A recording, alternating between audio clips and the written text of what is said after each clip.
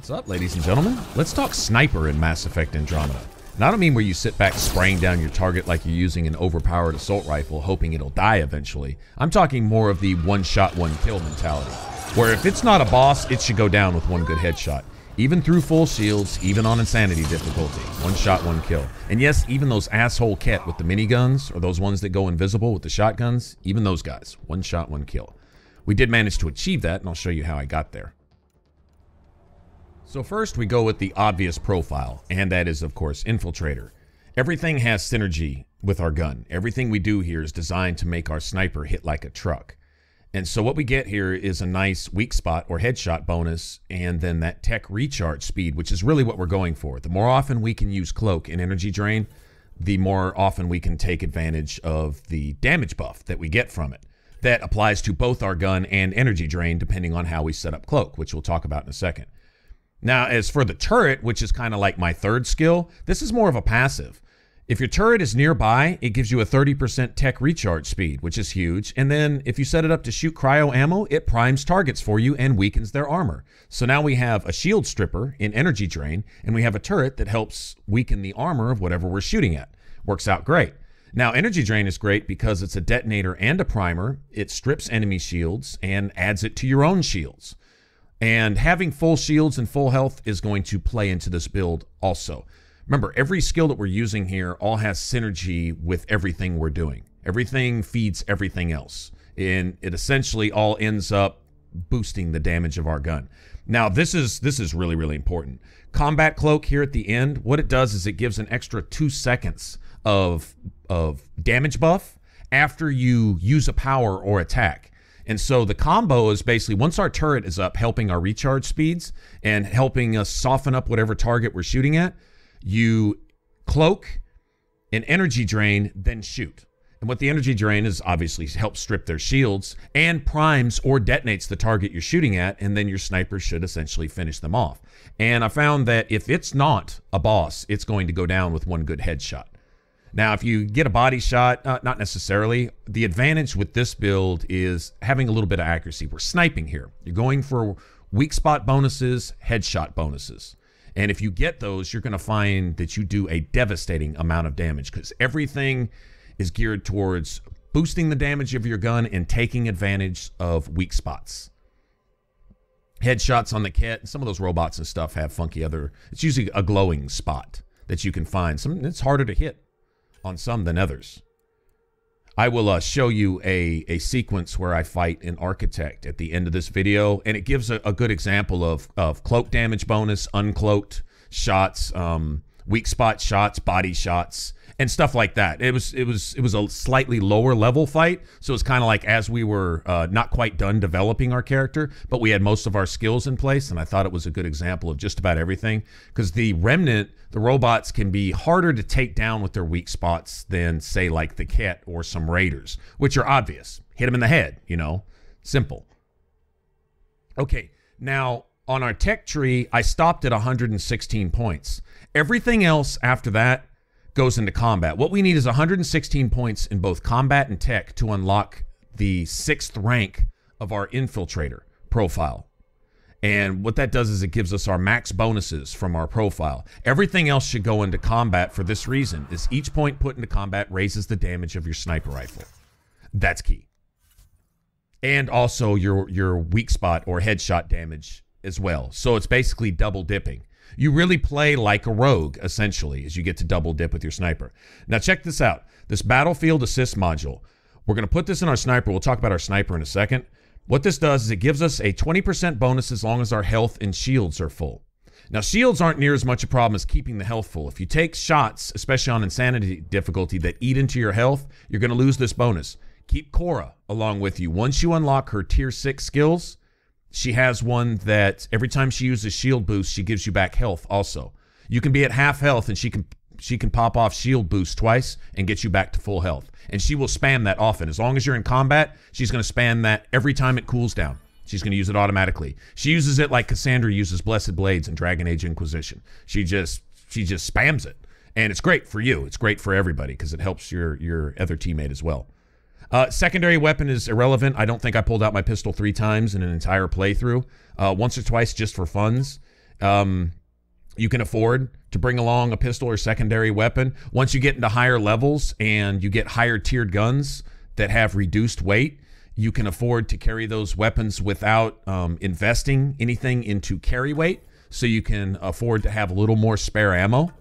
I think on one of my skills in the combat tree, you'll see that I still had I think it was sniper rifle weight, minus 15% or something. I don't think it would be necessary now. You've also have ultra light material mods that you can put in your sniper, which helps. But that give you a few extra rounds. I haven't found ammo to be a problem with this build. If you're killing everything with 1 or 2 shots, then ammo isn't really a big deal. There's ammo dumps everywhere.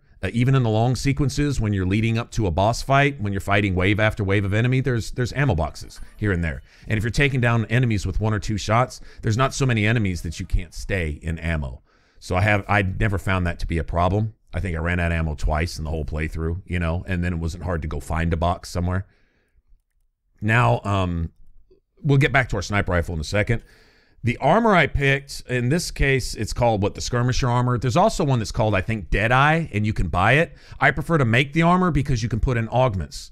And what I prefer to do here is use the tech cooldown rather than tech damage. Sure, you could boost your shield drain damage a little bit, but being able to use it more often is much more beneficial than it being just slightly stronger. So I found that putting the cooldown augments in my armor and then saving gun damage augments for my sniper was the way to go. Now, with the sniper, we had that battlefield assist module. Everything else is the kinetic coils, because you just want to raise the base damage of your weapon, period. And then your weak spot or headshot bonuses feed off of that. Okay? Now, this armor set, it has built-in weak spot bonus, and even the chest piece gives you, I think, spare ammo, which is nice. It's always great to have more ammo, right? This was the ideal set. Now, if you're thinking there's also a Kett set that gives you a gun damage bonus, my thinking was this, is that weak spot bonus was better because, let's say you had a 7% bonus on your arms, for example, between your weapon damage and your weak spot damage. I'd rather have 7% of, say, 5,000 than 7% of 1,000. Now, speaking of damage, talking about snipers, the Ashara, which is the sniper rifle that I developed here, it is hands down the strongest sniper that I found in the game up to this point. Maybe there'll be some DLC guns that come out later that are strong. Who knows? I had initially planned with going with the single shot Widow. That's kind of like an old favorite of mine, but they basically phased it out. It has fewer augment slots than the Ashara, so less damage there. It also has lower damage than the Ashara and does not have built-in armor penetration. It's supposed to be able to shoot through a tank, but you can't shoot through a wooden box with the thing. So the Widow has essentially become obsolete. Now the Black Widow, which some of you might be fond of, is even worse. Believe it or not, the Ashara does almost twice the damage as the Black Widow, and true enough, it's only a single-shot rifle, but that's what sniping's about, is to take out a target with one hit rather than having to shoot them 2 or 3 times and hoping you get off all those shots and get lucky and get a headshot in there somewhere type of thing. The Ashara is slightly lighter than the Widow, and I believe it's slightly lighter than the Black Widow too. I think the Black Widow and the Widow are the same, pretty sure. It does much more damage. It's a bit more accurate, has a slightly quicker reload time, and it's just better. It looks a little willy foo-foo as far as the way it looks, kind of Hello Kitty kind of looking sniper, but I'll be damned if it doesn't hit like a truck. And so they've essentially made the Widow rifles secondary. And that's a shame. I hope they change that one day. I hope they patch that, buff them a little bit, at least give them built-in armor penetration, which they should have because they're anti-material rifles. It's kind of obvious that they should be able to at least shoot through a fern or a wooden box, but no, they can't. So the Ashara is the way to go from what I've found. I haven't found anything better. So develop that as you go. Essentially, it allows you to research the next tier Ashara as you level up. I think you need to be level, say, 50 to unlock tier, I think it's 6 or 7. And it kind of goes down from there. So like when you're level 30, you can probably unlock, what, rank 4 or 5, you know, and it goes something like that. But kind of keep up with the Joneses as you go along building your character. Occasionally go back and level up your gun. Now, if you break down your gun for materials, basically deconstruct it, you will get your augment back. So you don't have to keep making or finding a new augment each time you go to make a weapon. you will get your augment back each time you break it down. You may not get all the materials you put into it back, but who cares? I mean, materials are everywhere. Just go scan some planets and look around for rocks. I mean, not a big deal. It's the augments. Those can be sometimes hard to find. These battlefield assist modules, I did wind up coming up with a couple of them through my playthrough. Strongly recommend the cryopod perk. I think it's under military, that goes and finds loot caches. It's like an advanced something or another. But anyway, loot boxes will pop up on your map. It's under the military pods. Unlock that, because you will find an augment in every single loot cache that you uncover. And there's quite a few of them on each map. Each world you go to discover, you'll see these little treasure chest looking symbols. Also unlock the cryopod, I believe it's under science, that gives you an extra augment slot in your weapon. Being able to put an extra kinetic coil on your sniper raises your damage by 3%. Well, if your sniper's doing around 1,500 damage, that's pretty significant. 10% of that would be 150, so 3% of that is about 50 extra points of damage with each kinetic coil you put in. Can't knock it. Extra damage is always good.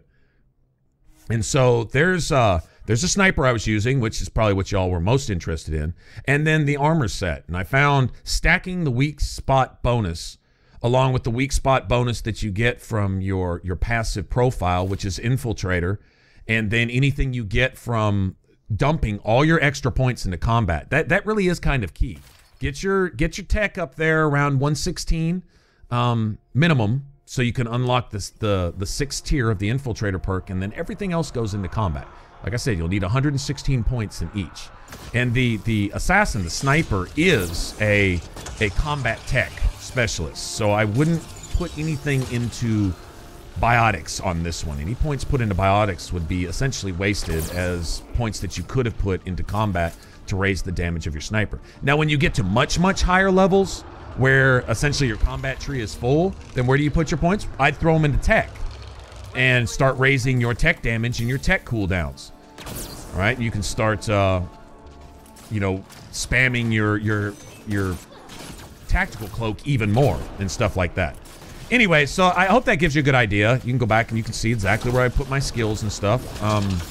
Keep in mind, at higher levels, sniper rifle weight and secondary or even third weapon weight won't be as important, because higher tiered weapons weigh less.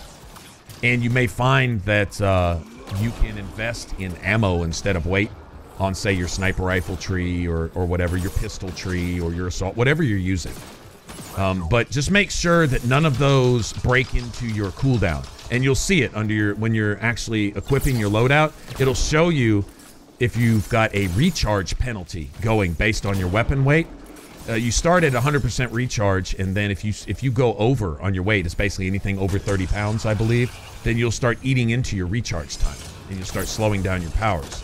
And believe me, you want to use your tactical close as much as possible. It's somewhere between a 75 and 90% damage buff to your sniper, and it's somewhere between, what, an 80 and 100% damage buff to your powers. So that's pretty significant. And if you can use it essentially all the time, by the time you're done reloading, your tactical cloak is ready to go again. By the time you cloak, your energy drain is ready to go again. And so you energy drain, and you've got about a 2-second window to get your shot off. So scope in, and yes, you can use energy drain while you're scoped in. You can hit your bumper button while you're scoped, and you will energy drain whatever you're aiming at. Just a little FYI. So it's a really good working combo, and it's really as simple as that. Like I say, it's geared towards making your gun hit like a truck. When you can essentially 1 or 2 shot the legs on an architect to get it to go into its next pattern of attacks, I think you're doing all right. Seem pretty significant to me. And there you go. So I'll leave you with this, and I'm going to get out of here. I hope you have fun with this. If you watched the stream, you saw how brutally effective this was at times, at least in my opinion.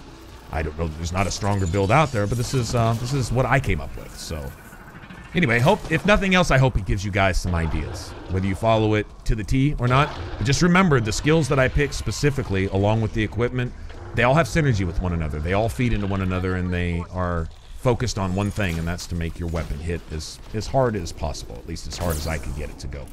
All right, so y'all take care, and I will see you on the next one. Maybe we'll work on an adept or a sentinel. Who knows? More builds to come. This game is great, and it's almost endless options on the way you can mix and match your powers and skills and abilities to come up with all kinds of different stuff. But I'm having a lot of fun with it, and I hope you guys are too. Anyway, until later, y'all take care. Bye-bye.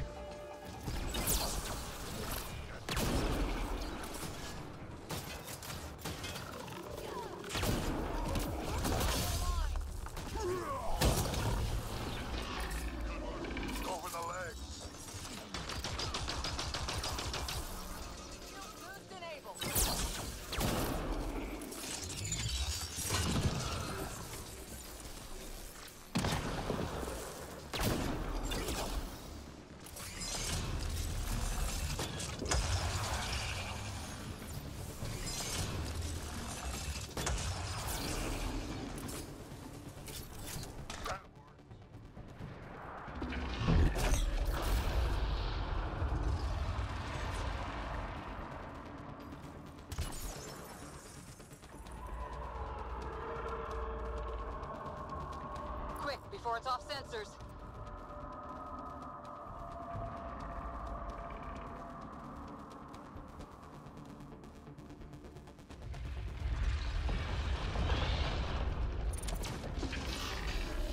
Over the legs.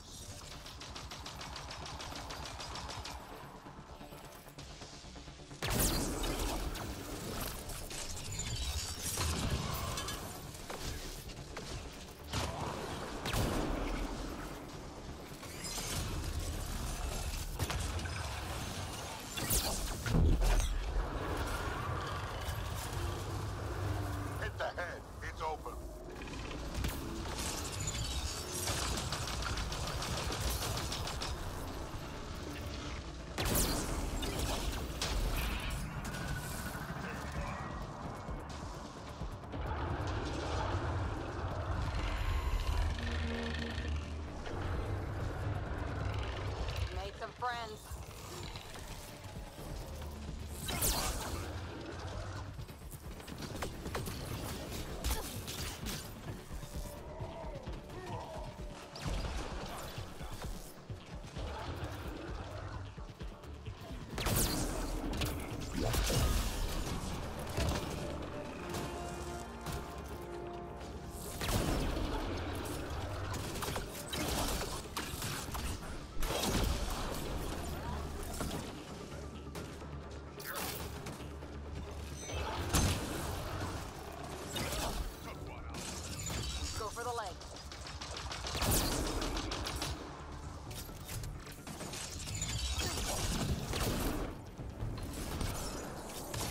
That for sure.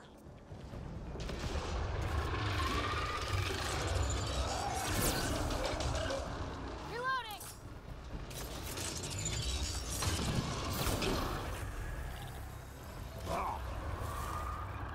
Now's your chance to interface.